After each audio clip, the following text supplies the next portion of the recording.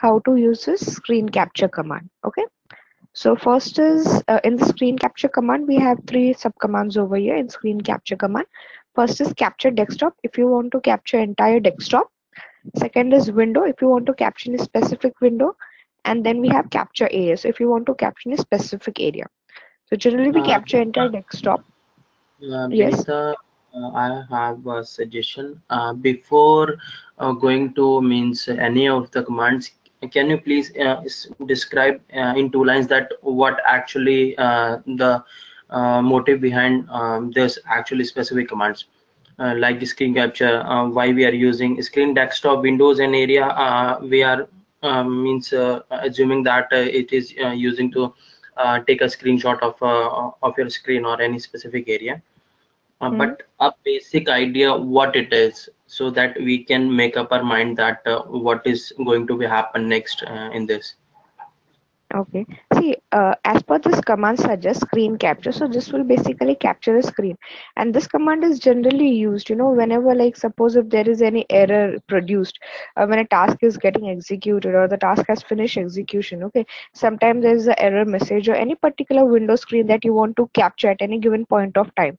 Then we can use the screen capture command. Okay. So we have these three subcommands over here for the screen capture. As it says over here, capture desktop, capture window, capture area. So first is capture desktop, wherein you can capture entire desktop.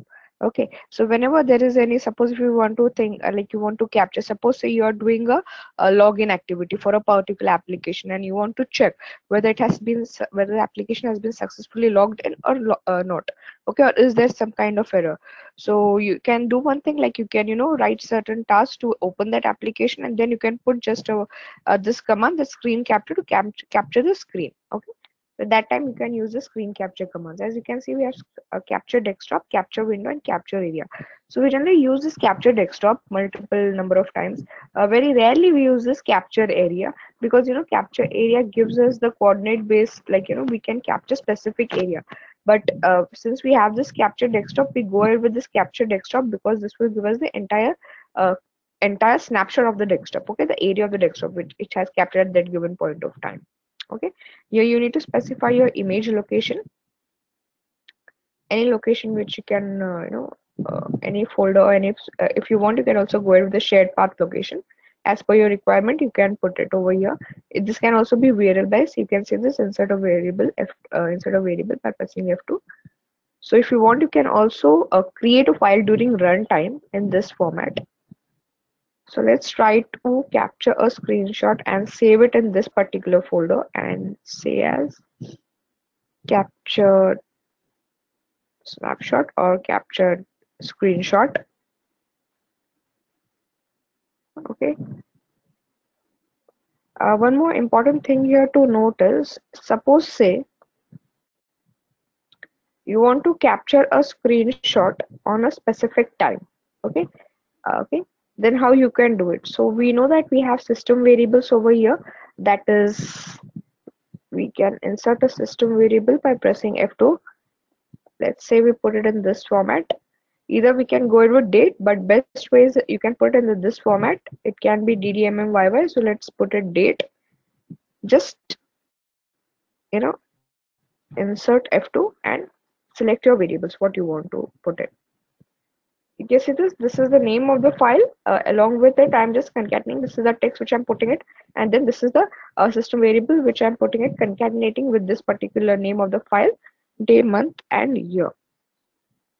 Okay, so now whenever you run this particular command, or run make iterate this use this particular command, it will go on saving the image. It will not overwrite it. You can see, if you want you can go with the overwrite file, but best is that you can uncheck it, because it will anyhow go on executing, and new files will be getting stored every moment. Okay, if you execute this multiple number of times. So let's click on this overwrite file as of now.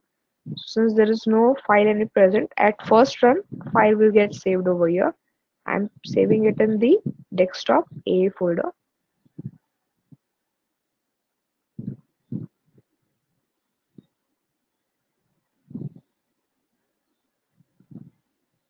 Okay, so this is the one folder.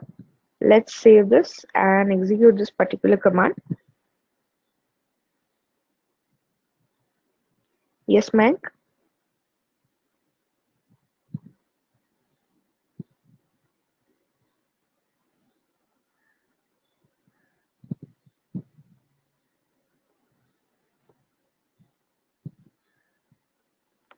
Can you please say what you want? It becomes difficult for me to, navigate to this window and see the chat window. Okay, so let's execute this command.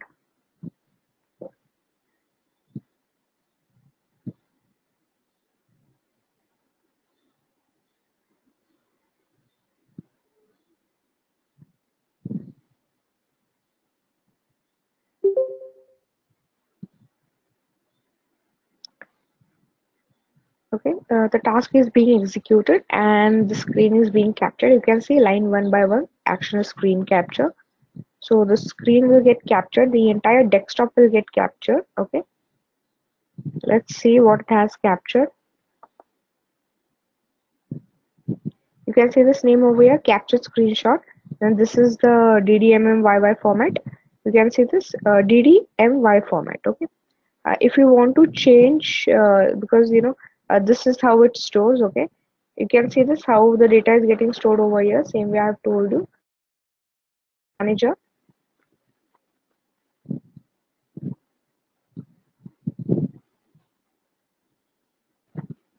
Okay, it is taking some time to load.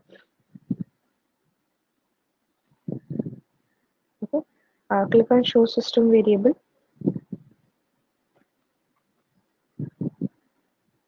In the date time, you can see this is how it the date is written. I have used DDMMYY, sorry, date month year. So date is always written. So you can see this example over here. Suppose if the date is in this format, it will always return this. Okay, if month is in this format, it will always return one digit, that is 2, and the year will always be returned in this particular format 4 times. Okay, so this is how you can use it, and you can put it along with the name of any particular file to specify or to identify that so entire desktop has been captured. Okay, so say for example you're running any particular task, and if your task shows an error, so at the error line, at just below the error handle, you can insert this capture screenshot. Or if suppose you have done any activity which does any login of the application, so you can insert the screen capture at any at any given point of time, so entire screen will be captured. Okay, whatever is the desktop state, it will immediately capture the desktop state and save it in one particular location. So this is also one kind of good logging mechanism, wherein you can see the screen what it has at any given point of time, be it during execution or any time of UAT. Whatever you're doing, you can put the screen capture just the next line below it, and you can capture, you can view whatever option or whatever views or whatever is messages are popped up or displayed in the screenshot or in the window. Okay, then we have capture window. So if you want to capture any specific window, then we can go ahead with this. Just select whatever window you want to capture. Let's say for example I want to capture this start window. Specify this over here. You can also put a wild character star. If you want to capture any particular window which contains certain text during execution, you can put it over here and specify the image location. Same way I can go ahead. Let's do one thing.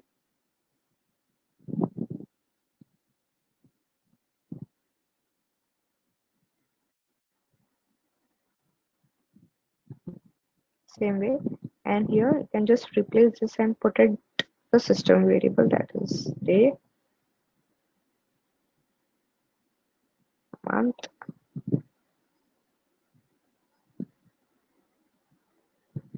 and year. Okay, and if any file is present, it will simply override. So let's use this.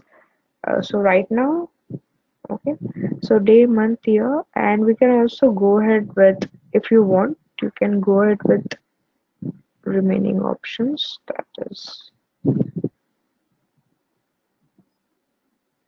you can put minutes as well. If you want, you can go ahead with milliseconds as well. So let's put minutes and save it.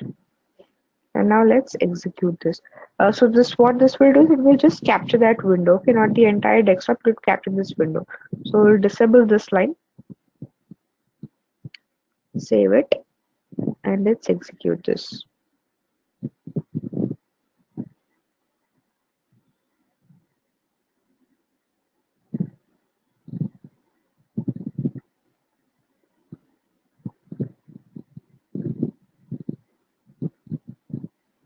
Okay, so let's see whether it has captured or not. So it has successfully captured. You can see this. It has captured this start button, and this is how the name is stored over here. Capture screenshot, date, month, year, and minutes. Okay, this is how it looks like. Okay, minute is 30. That is why it has captured in this format. You can also capture the millisecond as well. Okay, whatever name you want to put it, you can also insert a variable. Entire name of file can also be inserted in a variable, or if you want, you can also concatenate the file name with this system variable as well. Okay. Then same goes with capture area. So capture area, if you see, okay, same way you can select any particular window. So let's say, for example, I select a desktop, and here we have a capture area. So let's click on this. Once you capture the area, you'll be able to see the coordinates which is getting generated immediately when we capture any specific area. So right now it is blank. Let's capture specific area from the desktop and see if the coordinates are getting populated correctly or not. Okay. So once when you do it, you will be able to see, like this, a plus symbol wherein you can capture any specific area. So you need to make sure that, like you can see this, any particular area. So all the applications or anything would be minimized and you'll be able to see this plus symbol. So let's say, for example, I want to capture this area. Or let's say I want to capture only this specific area. So see, the coordinate has been captured. So within this, within this range, your image will be captured. Okay. So that is why it is recommended that you always go for a captured desktop, because irrespective of whatever application, whatever is running, so you can capture entire desktop rather than capturing in a specific window, capturing in a specific area. You can go with this captured desktop. Okay. And then, as usual, you can specify the file name over here. Same way in the same format. Remove this thing and you can put the system variable by inserting F2.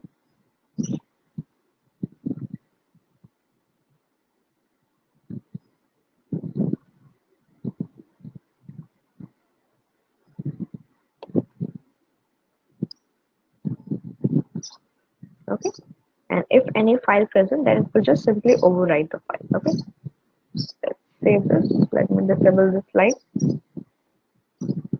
So only that particular area will get captured. Okay, let's see this how it is getting executed.